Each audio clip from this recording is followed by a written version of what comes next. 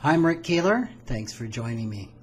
A few weeks ago, I talked about the increasing use of the term investor class as an inaccurate and, I think, generally disparaging synonym for the rich.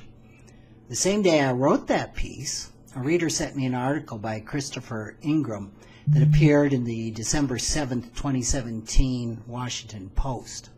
It was titled, "Economy is creating millionaires at an astonishing pace, but what's it doing for everyone else?"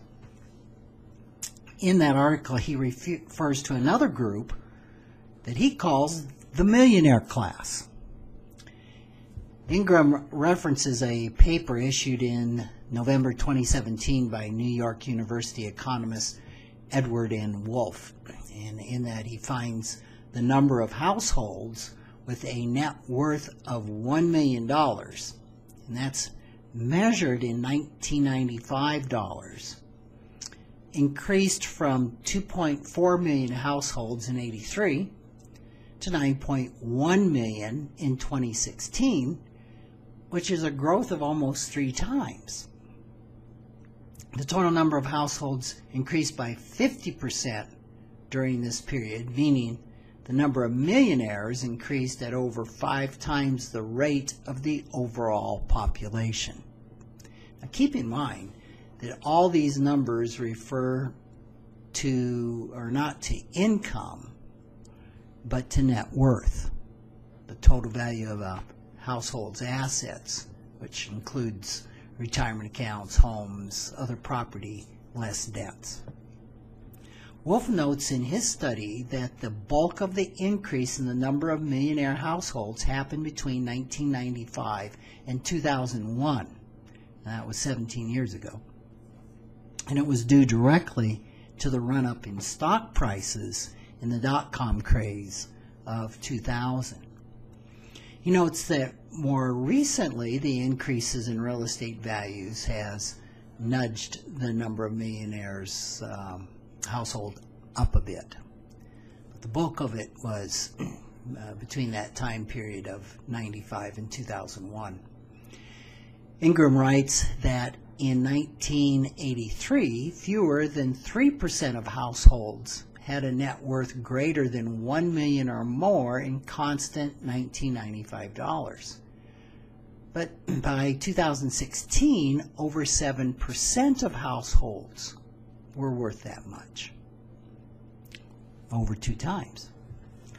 His take is that the creation of all these new millionaires is more of what's wrong with America. I think that there's maybe another way to view this. Ingram refers to data from the Pew Research Center that finds the middle class is shrinking while the lower middle class and poor is increasing. In fact, by 4%, he finds. Then he uses this as evidence of increasing income inequality as the poor get poorer and the rich get richer. Now, confusingly, data that I found and reported on in August of 2016 finds just the opposite.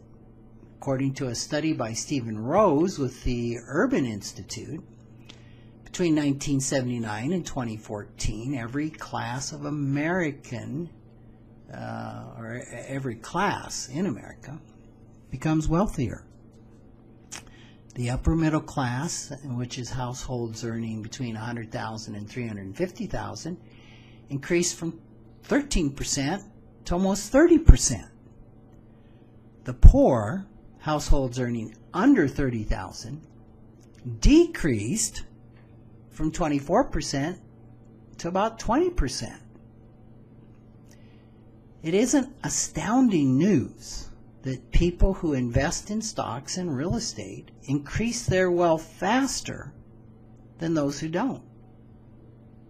These are the 2 asset classes that have the highest returns over almost any lengthy period of time. If you want to build wealth, you first need to be frugal, that is, have the ability to save money to invest. And then you need to invest in either businesses, which would be stocks, or real estate. Anyone with a few $100s can own a slice of hundreds of the same stocks and real estate properties owned by the rich. Starting small and investing modest but consistent amounts over time is the way that many people build wealth until they do indeed accumulate a net worth of $1 million. This isn't a sign of something wrong. It is an achievement worth celebrating. So it seems to me all the reference to investor classes or millionaire classes is an attempt to shame and demagogue the uber-rich.